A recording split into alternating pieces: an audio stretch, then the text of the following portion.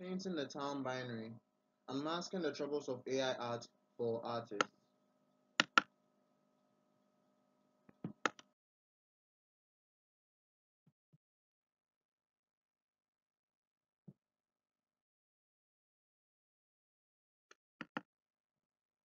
AI art has been hailed as the next generation of art.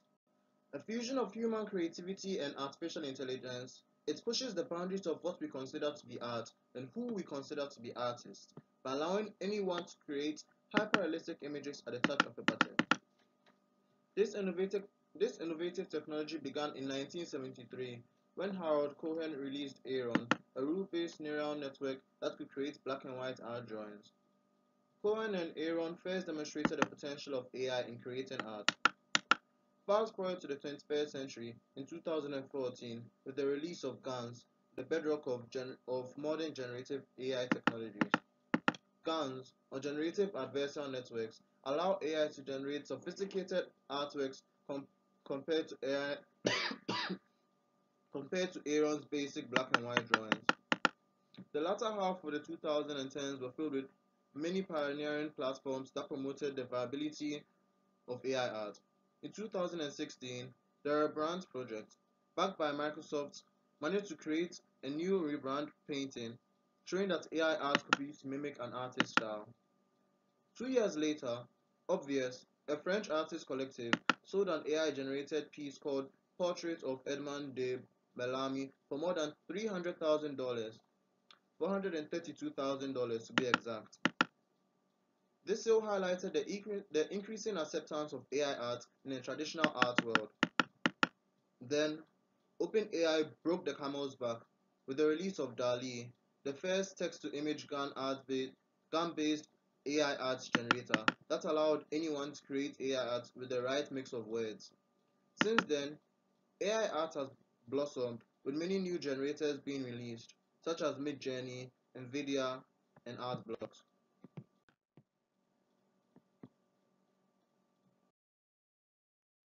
However, many artists find that AI art spits directly on their work and their livelihoods because it lacks creativity.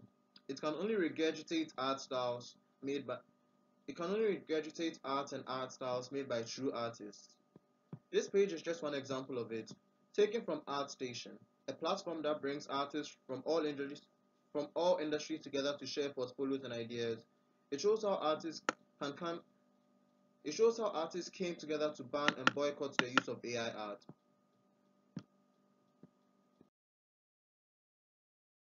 But why do artists dislike AI art? To understand this, we need to look at how AI art is created.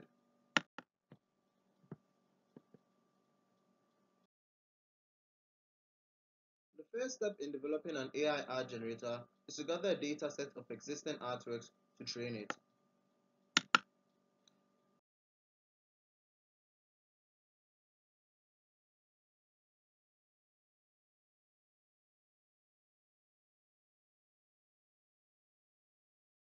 Next, the machine learning algorithm, which will eventually turn into the AI art generator, is trained on these images to learn and recognize the patterns that are found in artworks, art styles, and the features that are normally found in artworks. It's trained from the data set it collected. And after this training, the machine learning algorithm can generate its own art. There are many ways in which it can do this.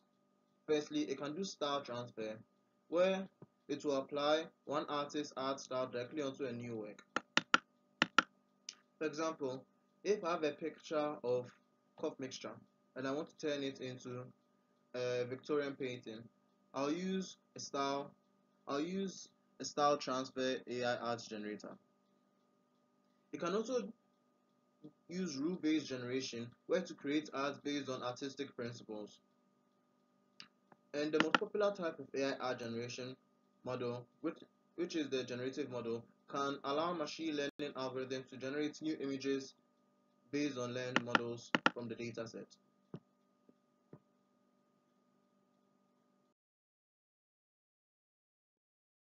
So, the problem with AI art comes from its data collection methods. It uses web scraping to collect his data. Web scraping is basically when you use a bot or specialized software to go through online web pages and collect and mine all the data and HTML files associated with that web page and turning it into the various file types you see there, like CSV files, JSON files, HTML files. So when it does this, it will take artist image from online and use it to train the machine learning algorithms without the artist's consent.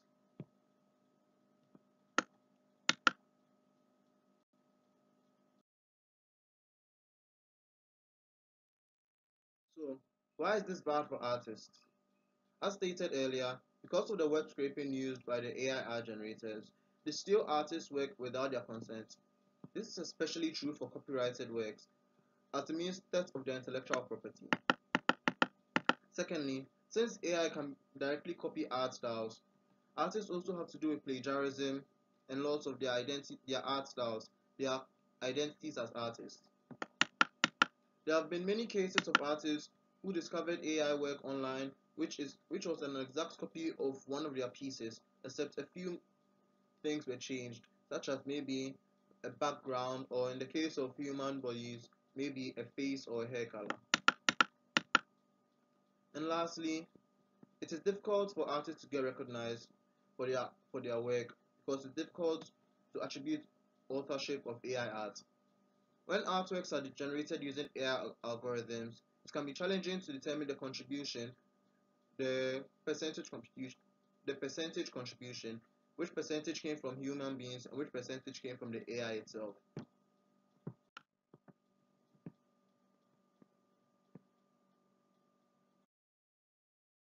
So, why does this all matter? Like the flood you can see in the slide here, AI art threatens to wash away any legal protection artists have over their works.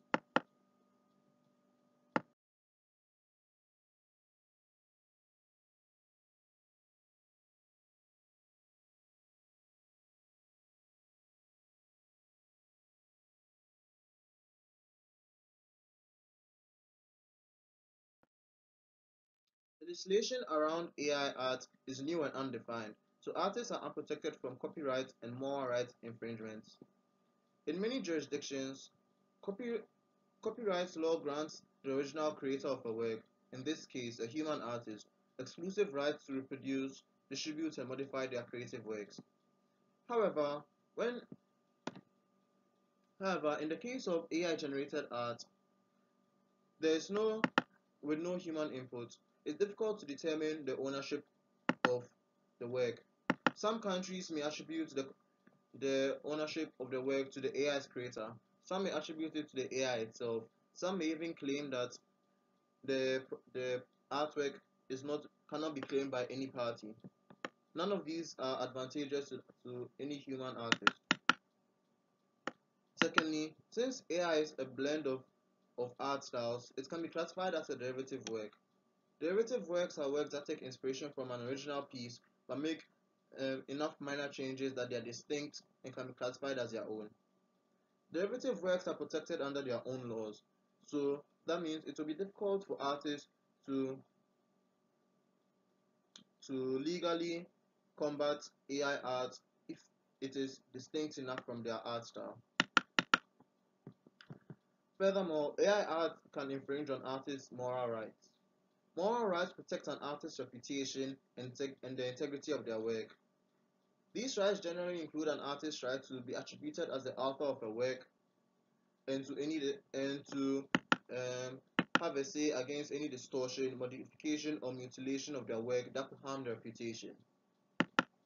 AI art makes it difficult to defend these rights as their algorithms can modify and remix artworks, so that will be difficult to match it to the original. This means AI artists can create and copyright works that use artists' intellectual property and earn profits using artists' hard work and dedication. Furthermore, because of the ease of access of AI art, its less time-consuming nature and its cheap cost, companies are more likely to use AI art than hire artists and graphic designers. This means there will be less jobs for human artists, which is very ironic because the AI art generators are trained using art pieces made by human artists.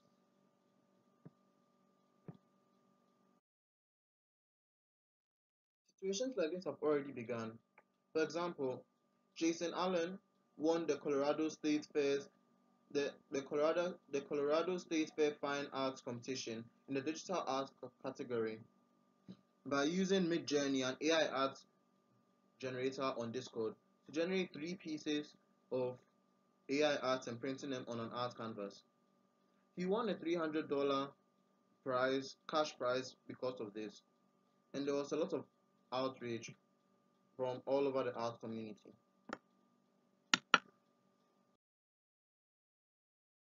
Thus, we must band together. We must band together as artists, legislators, and art platforms to protect artists and their intellectual property. Better copyright laws in the context of AI art should be developed, and art platforms must require AI artists to be fully transparent about their work, whether it is human art or AI art, and the sources and data sets used to train the data, so that artists and graphic designers can control the usage of their work and earn royalties for it. With actions like these taken, hopefully, AI art and human art will not be at odds with each other, but can rather grow and develop together. Thank you for your time.